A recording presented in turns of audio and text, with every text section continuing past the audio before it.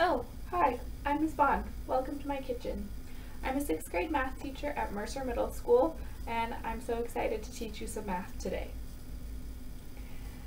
For this lesson, you will need a piece of paper or a notebook and something to write with.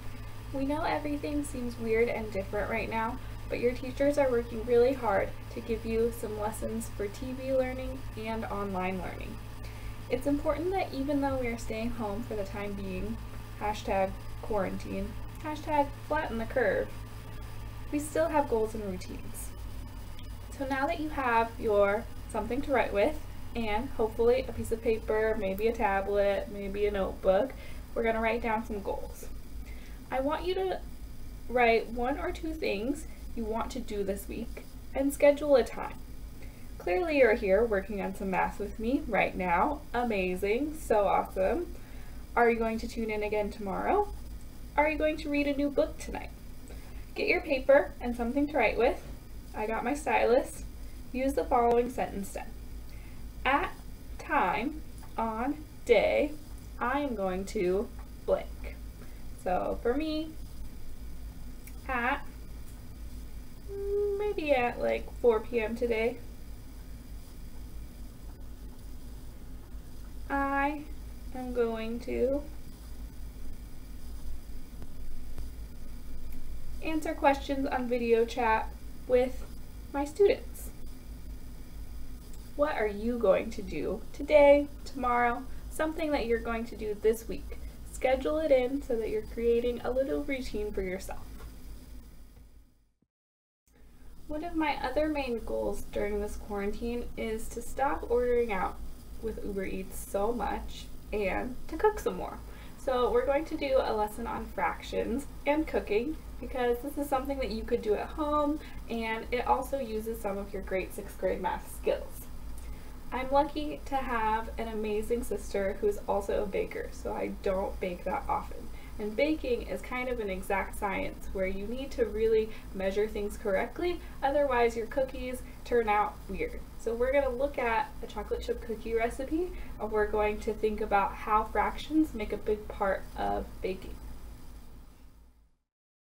Before we get started, check out this little picture that shows how changing ingredients can change your cookie.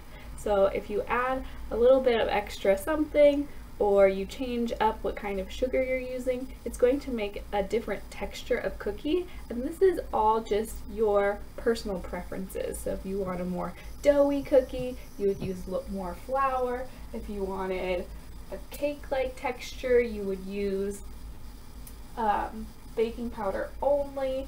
If you refrigerate the dough, different things happen. So this is almost like a little bit of science where if you change some of the ingredients, you get a different result.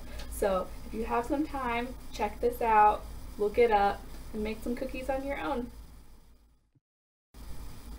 Today we're going to imagine that I'm cooking cookies for all of my 6th graders. So we're going to imagine I need 120 cookies because I have about 120 6th graders. And no, that is not all of the 6th graders at my school. We actually have around 400 total 6th graders. So we'll get to that kind of problem later. For now, we're just going to think of my 120 students who I miss so much. So taking a look at this recipe will make enough cookies for 45 people, for 45 cookies. So if I'm using this recipe and I want to make sure that all of my 6th graders get at least 1 cookie, I might give an extra to my favorite student or something, you know who you are, we need to figure out how many batches we need to make. So 45 cookies, 120 students, let's just use some estimating. Probably need around 3 batches because 45 times 3 is 135. So I'll have a few extra because I have a lot of favorites out there. Looking at this recipe, we are just going to analyze the flour. So we need 2 3/4 cups of flour for 1 batch of cookies. So if I'm going to triple this recipe, I need to figure out how many scoops of each thing I need. So let's get started. So a 3/4 cup measuring cup doesn't exist. But I have my half cup, I have my quarter cup, 1/4 cup, and oh, I forgot to get my whole cup. So I'll go grab my whole cup and then we're gonna get started. So I want you to start thinking about the different types of scoops I could make if I want to triple 2 3/4 cups of flour. Okay, so I have my whole cup, so tripling that 2 is pretty easy. So I'm gonna take 2 and triple it. So I need 6, so 6 whole cups of flour.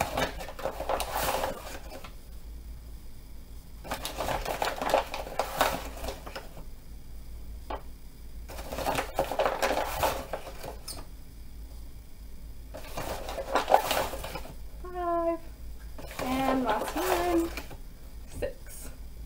Perfect. I have my 6 cups of flour in there, and now I need to triple the 3/4 cup. So if I just think of 3/4, it's 3 of these. So I could go 1, 2, 3. But I have to do that 3 times. So, alright, that was once. Here we go again. 1, 2, 3. Okay, that was twice. I gotta do it again. 1,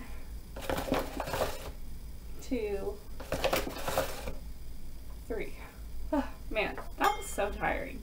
I really need to figure out a faster way to get all of those scoops because I'm going to have to triple everything on this recipe and it takes a while to go back and forth all the time. So I want you to think about how could I have done that differently?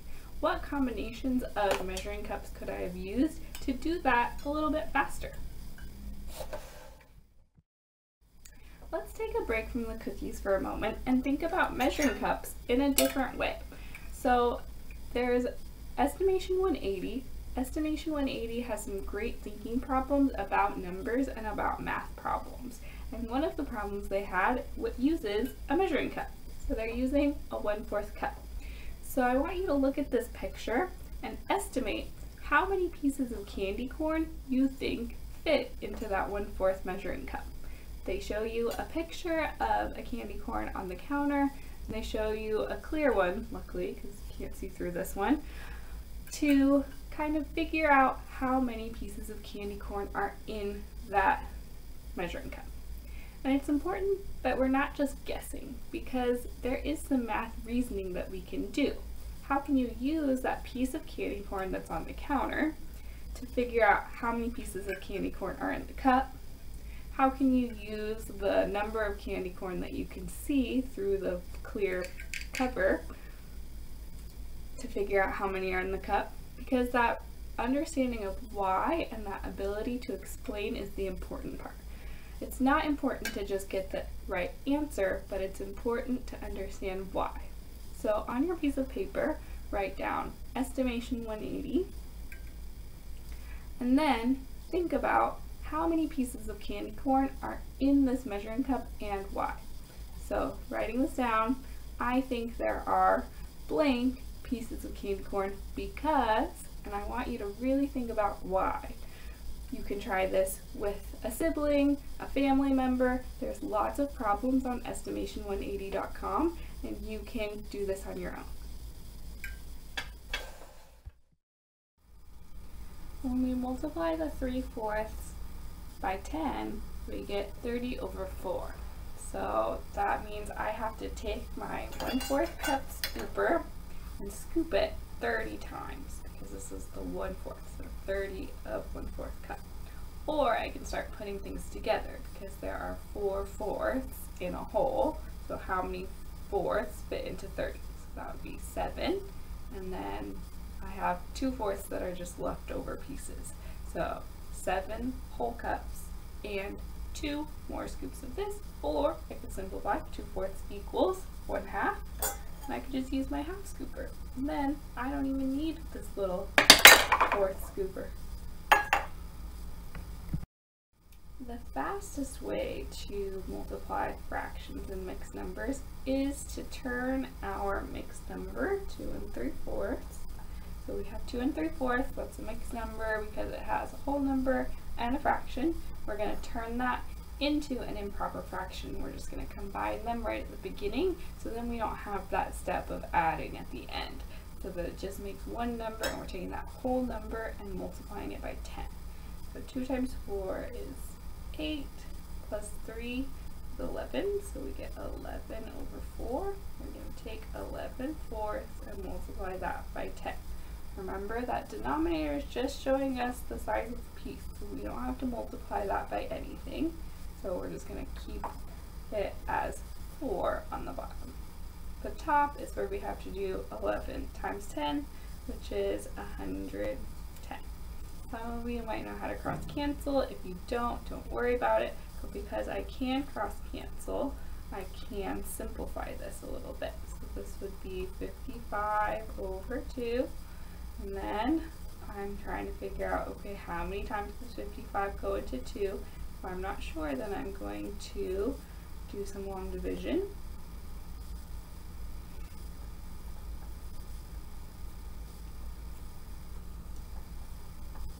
And I get the same thing as I did before, 27 1/2 cups of flour. Before we get back to practicing more math, I want you to look at this picture. I want you to think about, with these 4 measuring cups, which one doesn't belong? And there could be lots of answers. So I want you to think which one doesn't belong and why. And I want you to think of all the answers you could think of. So this one doesn't belong because blank. You got that one? Think of another one. This one doesn't belong because blank. So remember that question we talked about earlier about if I were to make cookies for all of the 6th graders at Mercer? I want us to start thinking about those kinds of problems, because if you were to ever have a business, a bakery for example, you're not just going to make one batch of cookies, you're going to make tons of batches of cookies, lots of batches of cookies. And so we have to use our fraction reasoning, our number reasoning to figure out how much of each ingredient we would use, because we don't want messed up cookies. So at Mercer we have around 400 6th graders, and yes, that is just the 6th grade. So I don't even want to think about trying to make cookies for the entire school. So looking at our recipe, I want you to figure out how many batches of cookies I would need to make cookies for all of the 6th graders. Hopefully you've been able to figure out we need around 9. 10 batches would make 450, so 9 would get me close. Because we're estimating, I'm just going to use 10 because we all could use a little bit of extra cookies in our lives. If one batch needs 2 3/4 cups of flour, and remember, if I add extra flour, then I get weird looking cookies that are like barely cooked. So I want to make sure that I make a nice normal looking cookie. I cannot round the amount of flour. So I need 10 times the 2 3/4 cups. So I would want to scoop the 2 cups 10 times. You can do that. But then I don't want to scoop this 10 times. So I need to multiply this times 10. And then times 3. Because this is only 1/4 cup and I need 3/4 of a cup. So 10 times 3/4. We can add that together, and then we can figure out how many cups total so that I'm not scooping randomly and I'm not having to count this so many times. We could also take 2 3/4, instead of multiplying each of them separately, we can also multiply, turn the 2 3/4 into a mixed number and multiply that way. So pick a method to multiply the number of chocolate chips by 10, pick a method to multiply the amount of sugar by 10.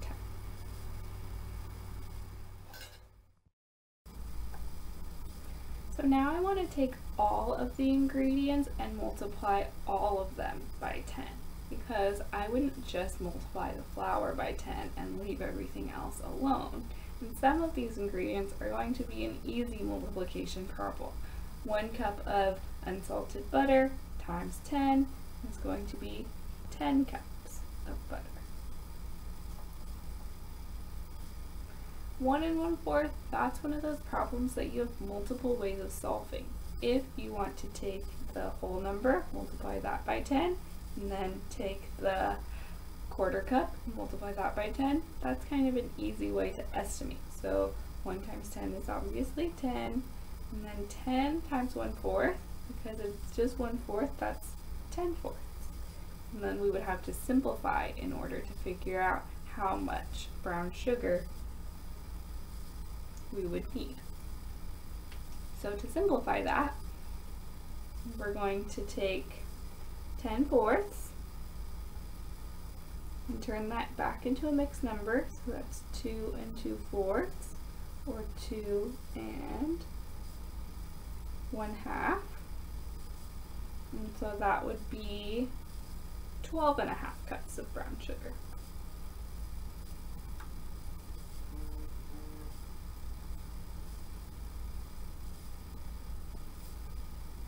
Moving on to the sugar, regular sugar, not brown sugar, we're going to take 1/2 times 10. So 1/2 times 10 is 10 over 2, which is 5 cups of sugar. We already did the flour. We got 27 1/2 cups from before. Now I want you to try to multiply all of the rest of the numbers by 10 on your paper. So you're going to write down 1 1/2 times 10, solve that one. 2 times 10, oh nice, 1 times 10, 3/4 times 10, and then 1 3/4 times 10. So solve those on your paper when you have a free moment, and we're going to keep on doing a different activity. Now that we've thought of fractions, I want us to switch gears and think about decimals. When we buy things at the store, we're using decimal skills all the time. So decimals are going to be really important as we get into life and buy our things, all that kind of stuff. So looking at our ingredients list, we had chocolate chips, we had flour, we had sugar, we have all these things with different prices. And so going back to that problem about buying enough ingredients to get each 6th grader at Mercer a cookie at least. So I want you to think about using the prices on the screen to figure out how much it's going to cost to buy all of this stuff. So let's figure that out together. To find how much things cost, we have to look at how much we need. So there's always going to be different amounts that we might need in order to have enough. I'm going to pretend like I have the other ingredients, and the ingredients I need are flour, chocolate chips, brown sugar, and sugar. I don't bake a lot, so these are just things that I don't have. So for the flour, we need 27 cups. So looking at that package, looking at this package, I don't think I could get 27 cups out of this. I'd rather have extra rather than have to go back to the store, because right now that is truly an adventure. So I want to get 3 pounds, 3 5-pound bags, so 3 bags. So the first thing that we're going to do is find the prices. So 3 bags of flour. If it's $3.39 for each bag, I could take $3.39, I could add it 3 times. It's going to cost $10.17 for those 3 bags. Let's try it with multiplication. So on your paper, writing this down. We have 3 bags but each costs $3.39. So I'm going to take my $3.39, multiply it by 3. So I want to start on the smallest place value.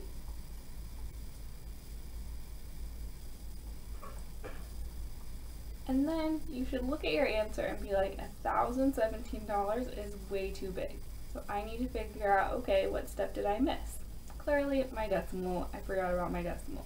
So remembering that our decimal place values carry through, because if I had tenths and hundredths in the multiplication, I'm going to have some tenths and hundredths in my answer. So we move our decimal to fit those place values in, and we get the same answer. So we're going to use multiplication to solve the rest of these problems as a little bit of review.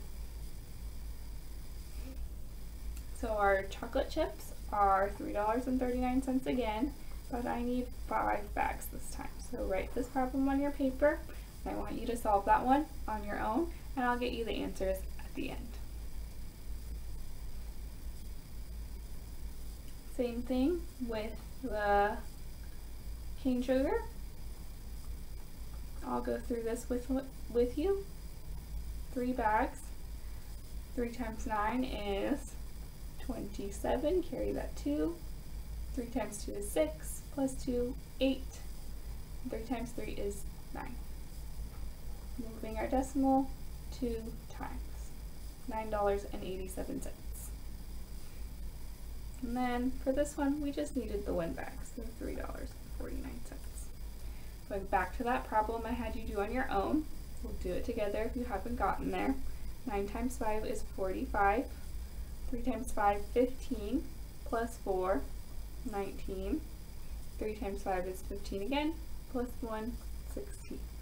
And since we have many math, we'll have 2 decimal places. So now I have all 4 prices. The flour costs $10.17. The chocolate chips cost $16.95. The brown sugar costs $9.87, and the sugar costs $3.49. I want to add those all together. Remember, when we add things together, we want to make sure our place values are lined up. The dollars get added to dollars, the cents get added to cents. So, stacking all of this up.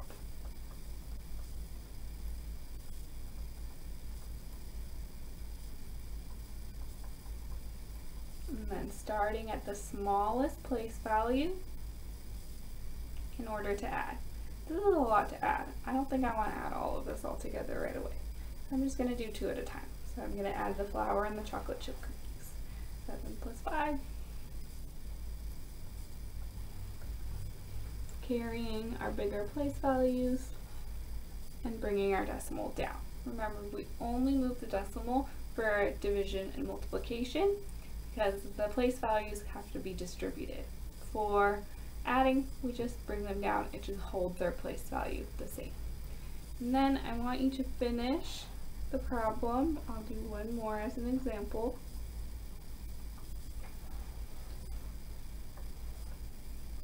Finish this problem adding on the amount of sugar. Remember, food items are not taxed, so this would be your grand total at the store.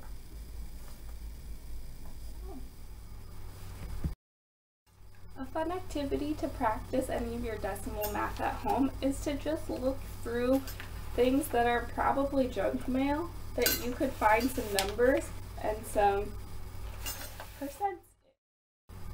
Thank you so much for watching this math lesson. I hope you learned about multiplying fractions and decimals today and how to think about fractions when you're cooking. Feel free to use the recipe over break. I'll leave it on the screen so you can see it and you can write this down. Other resources that are available are in your Pearson textbook in Volume 1. You can practice fractions on page 19 to 24. Or you can look online on pearsonrealize.com. If you know how to log in, there is an online version of the textbook there. You can also reach out to your teacher. They're available to help you, and I'm sure they would love to hear from you over break. So reach out to them on email if you have any other questions.